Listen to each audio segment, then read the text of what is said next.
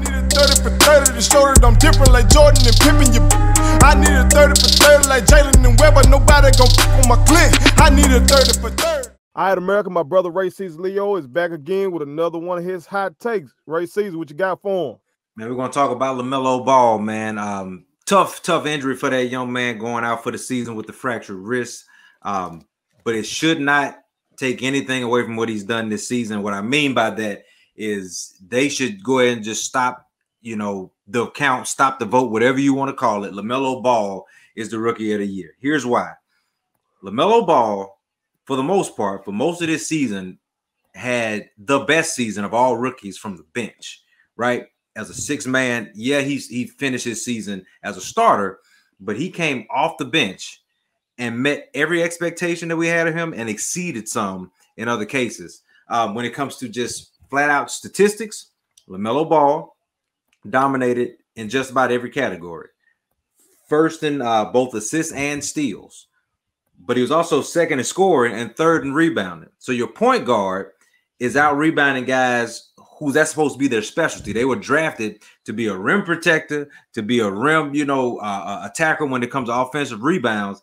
And LaMelo Ball is right there, number 3. When we talk about player efficiency, the most efficient player, I've been saying this for weeks. LaMelo Ball is not just the most efficient rookie in the league. He's one of the most efficient players in the league. So if I can tell you that he is the best passer, he's clearly one of the better defenders, he's one of the best rebounders amongst rookies, and he's one of the most efficient players in the league. Well, that's the rookie of the year, point blank, period. It's tough, like I said, the way he went down, and some guys are starting to come on. Some guys are starting to come on in this rookie class. You talk about Edwards, when you talk about Halliburton over in Sacramento, these young men are starting to come on, right? They're starting to have some really good seasons. So that's no slight at them. But for a guy to come in and to come off the bench and do what he did to earn a starting job and to see that in every facet of the game, he's doing it at a higher clip than everybody else, head and shoulders above everybody else, if you ask me, it's a clear cut that LaMelo Ball, regardless of where he finishes his season as of right now with a fractured wrist, that young man is the rookie of the year, and it shouldn't even be close. Do y'all think the Hornets gonna survive this injury and still get that 8 seed? Man, it's tough. I'll go first on this one. It's tough simply because, like I said, from my standpoint, I hadn't seen a lot of LaMelo Ball just simply because the young man was playing overseas. Mm-hmm. But when he came into the league, I didn't see him in the very beginning just because they weren't showing a lot of Hornets games. But I was able to start to get an opportunity to watch this dude play. Mm-hmm. And I'm just telling you, watching him on the floor versus him off the floor is a totally different game. I can see why he's so efficient, but I can also see why the Hornets are that much more efficient. Because when he's in the game, things just flow. Guys get better looks, not because it's just drive and kick from LaMelo, but because the offense seems to flow better. It's gonna be tough, man. And they have a good team. It's not just LaMelo. Like, they really have some guys that can go. Whether it be Scary Terry, Bridges. I can't think of my guy's name to play. Graham, and my guy that played for Boston. Gordon Hayward. I'm sorry. Gordon Hayward. Gordon Hayward been hooping, man. But it's because of the young man and LaMelo, it's all been starting to kind of click. So I hope that it can continue, but I'm just not sure, man. They 7th right now. You're right. His game is infectious, man. Yeah, it really is. And from what I can remember, the Hornets basically have their same team outside of Gordon Hayward. Right. So if you think about how they fared last year, that's basically what they got, unless we're saying Gordon Hayward gonna become the man. Right. He has. I could say this: when he signed the contract, I was like, I don't know. I think you gave the young man a little too much money. But when he came in, it was like, like, who is this? The Gordon Hayward that we saw in Utah? Yeah. But all-star in the West. That's tough to be all-star in the West. Yeah. No doubt. But losing LaMelo, that's gonna be. I think that's gonna be big, man. It will be, but I think their style of play though is good enough to they've got enough pieces in the East We talk about the East being the least. Yeah. In the East, they could still. I mean, like right now, I'm looking at it. They're just a game back of Atlanta for the 4th spot. For the 4th spot, and they're at the 7th spot. So it's just that much. Yeah. How compacted it is. To me, though, I mean, they could do it, but they're gonna have to play exceptionally well down the stretch, which of course that's obvious. But the Pacers are gonna still be a team to watch behind, watch from your rearview mirror. Toronto, Chicago.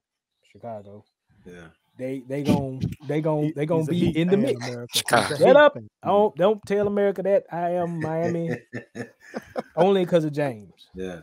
But no, that's the truth though. I mean, those teams are coming, and I think the Pacers are starting to pick it up now. They're starting to see opportunities where, okay, look, they a little down, they're a little depleted. No LaMelo. Let's see if we can make a push, because the Pacers to me have been really disappointing, and Toronto. Yeah, you wouldn't have thought I coming agree. into the season. I agree. We didn't think coming into the season them guys would not be in the playoff mix. We didn't think that. So Ray, let me see if I could change your mind on your take. Okay. Yeah. I'm gonna run these stats by you. Player A, 23 points, 6 rebounds, 2 assists, 1 steal, 0 blocks, 28 minutes a night, right? Yep. Player B, 18 points, 4 rebounds, 7 assists, 1 steal, 0 blocks, 31 minutes. Who would you say would be if they both were rookies? Which one, player A or player B? Just off the strength of those numbers. Just the numbers. Yeah. Just when I hear it, right? Okay. I'm not even trying to guess who these two guys are, but just off the strength of those numbers, I would go with the first set of numbers with the higher number of points of 23. Now this player A only played 24 games, while player B played 67 games. Yeah. Would you still give the rookie of the year to player A? Yeah, I would. Okay. But I see what you're getting at. For me, and this is why like awards can be tricky sometimes. It's why I'm starting, the older I get, to like not care about the MVP award, because you give it to a guy like Giannis 2 years in a row when Giannis is great, but Giannis ain't the best player in the league. You know what I mean? Like, so I look at awards a little bit differently. I just say who's the most impactful guy on the floor every time he steps on the floor. And like I said, man, there's some rookies coming in. Tyrese Halliburton in Sacramento, that young man is starting to come on, right? Like his efficiency is maybe a point or two behind Melo. He's a great passer. He's a better shooter right now than Melo, if you ask me. Anthony Edwards is a great scorer. I was all wrong about that young man.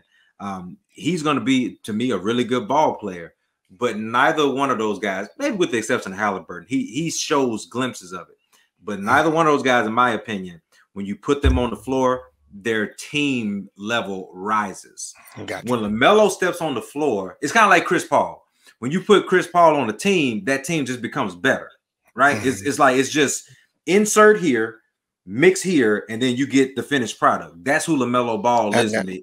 And it'll be like that every year as long as he's playing. My hope for him is that he doesn't become discouraged by this, or it doesn't, become like a injury that messes up his game. And I don't think it will, because his game is so much more cerebral than other guys.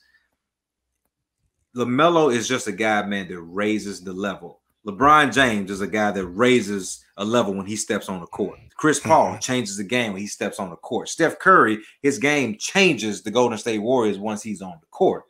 LaMelo Ball has that ability. And so even if his numbers were even Stevens with a guy like Anthony Edwards, well, the Timberwolves are trash. You know what I mean?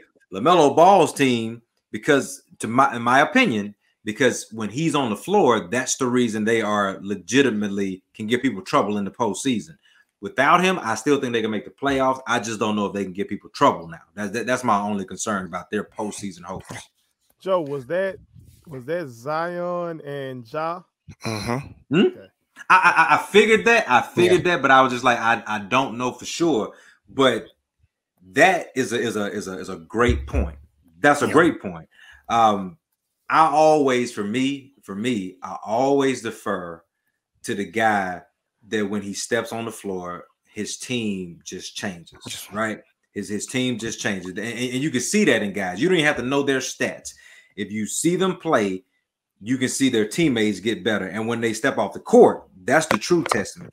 When LeBron James is down right now, the Lakers are going to be bad. Yeah, they'll be bad because AD is hurt too, but they're going to be bad because they have nobody to keep them organized. Last year, the Suns had the exact same squad without Chris Paul, and they were trash. Insert Chris Paul, and now there's somebody. That's who LaMelo Ball can be. That's who he is right now. Forget who he can be. That's who he is right now. And so that's why I say that young man, as horrible of an injury as it is, he should be the rookie of the year. So how did the injury happen? Because I saw the video yesterday. He was going to the cup, then just went up to lay it up and tried to catch himself, slide down, and just had a freak injury with the wrist, man. Just broke his wrist. Now, Joe, you said Zion played 24 games last year? 24. God, dog. Now, Melo has played 41, and they only playing how many games? 72, 73? Yeah, something like that. Something like that. Oh, he played more than half of the game. Yeah, he didn't play more than half of the season. So it's a little different. Now, LaMelo and Anthony Edwards, their stats actually is even Steven now. Now that, Anthony Edwards then came on. So that's why I say it's really going to be interesting to see how if Anthony Edwards continue on the path that he's on and play the whole season, it's going to be interesting to see how they really, Don't worry about that. LeVar got that.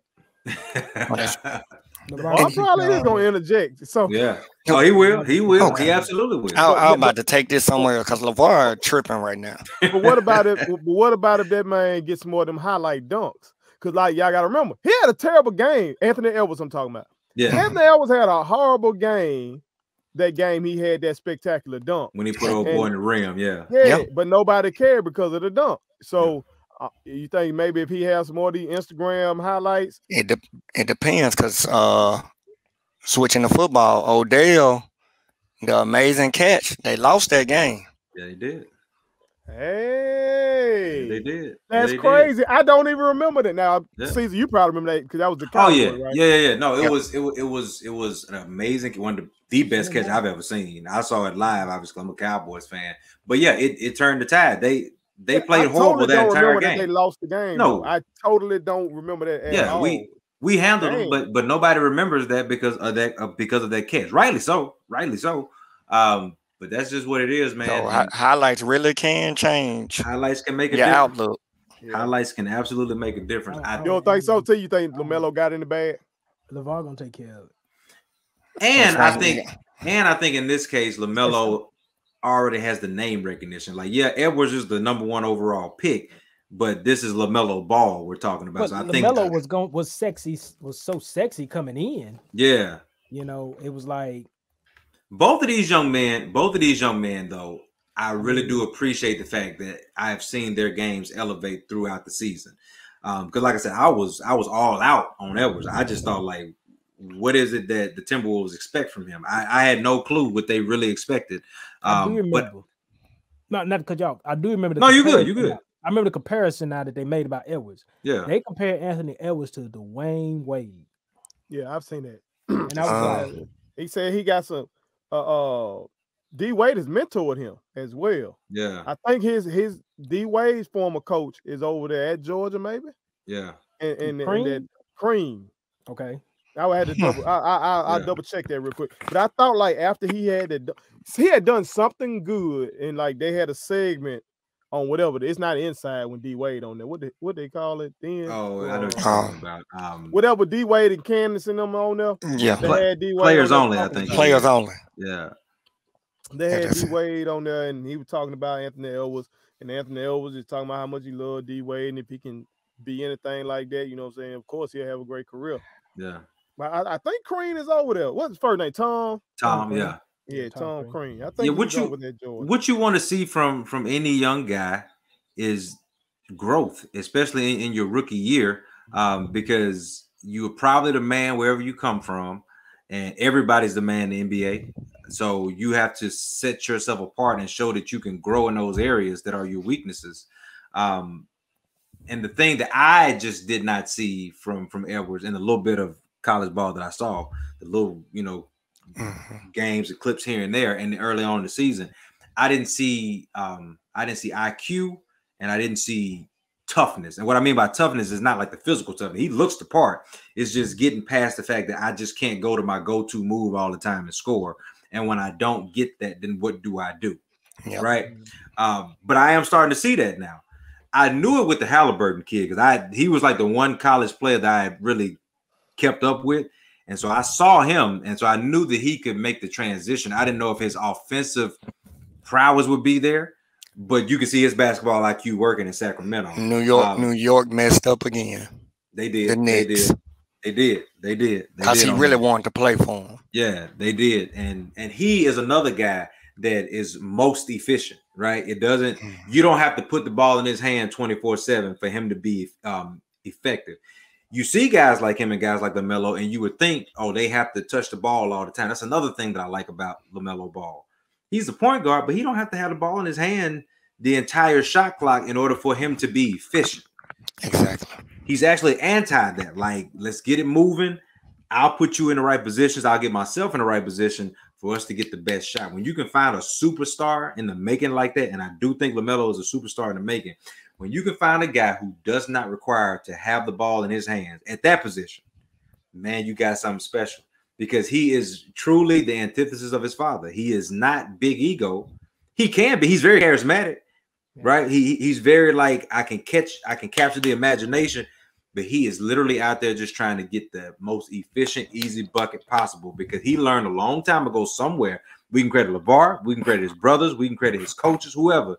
He learned that winning will keep your name in the spotlight. If I'm winning, you will always talk about me. If I got 40 points and we lose, nobody cares. And that's the difference. Yeah. Edwards dropped 40, but nobody's really going to care because they're losing.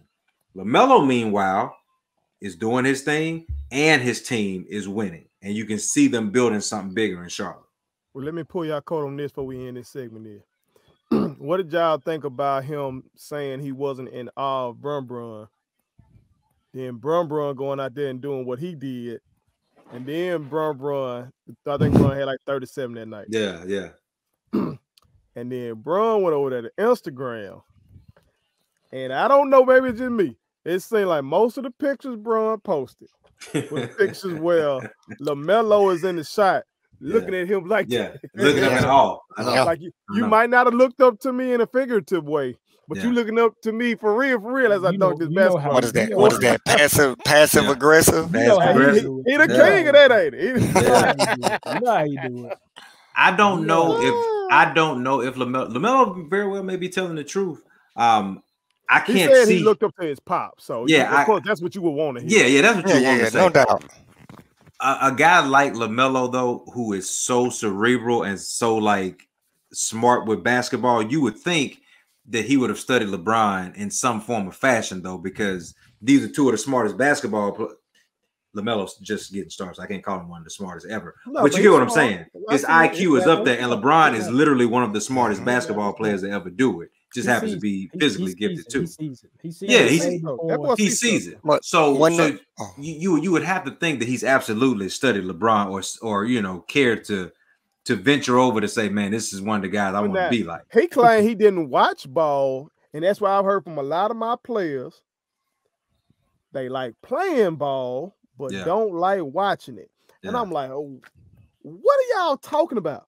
How are you not watching the NBA? How are you not paying attention? I learned so much from watching it and then going out and trying to emulate it or listening to Hubie Brown break it down and then going out. But a lot of these boys like, man, no, I ain't got time for that. But he's a one-off because he actually had a parent that was pushing him to go outside and be better, even though he wasn't watching it. But a lot of these kids don't have that parent that's doing it. So they not watching it and they not putting in the work like that. Yeah. And they still think they're gonna be him. They think they're gonna be LaMelo, but they ain't got LeVar in their life and they ain't watching. You right. And then some of that is just not true.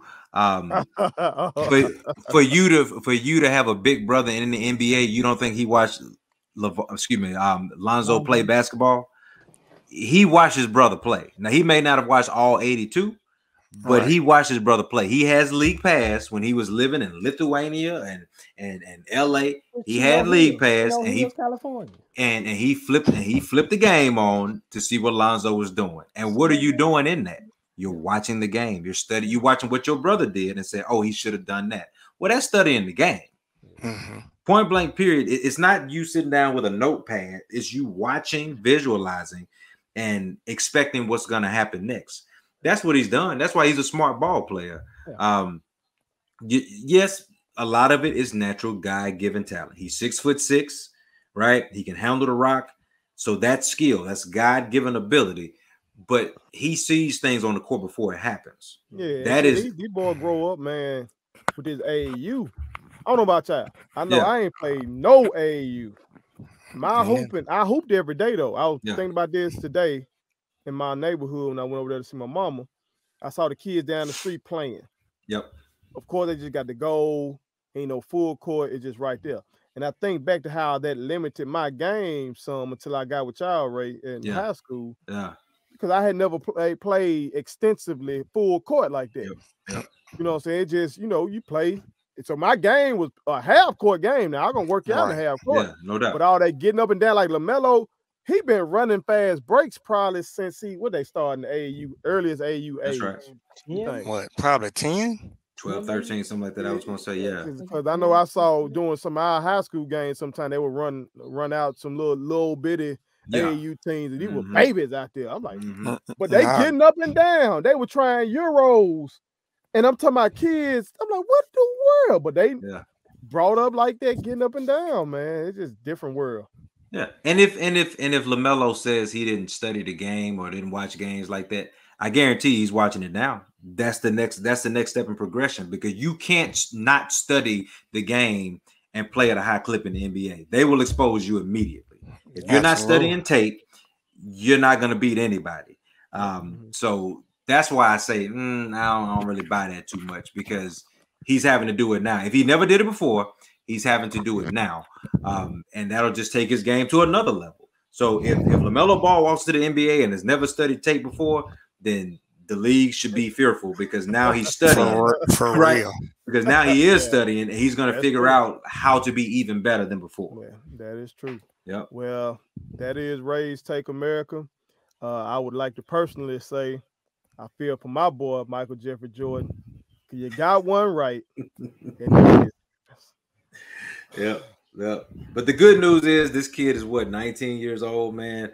LaMelo Ball will be playing for, conceivably 20. Think about this. LaMelo Ball will be playing in the league for 20 years, because his game is not above the rim. He can dunk it. He can poke it on you, but it's not high flying. It's all skilled, and that stuff he's not the quickest.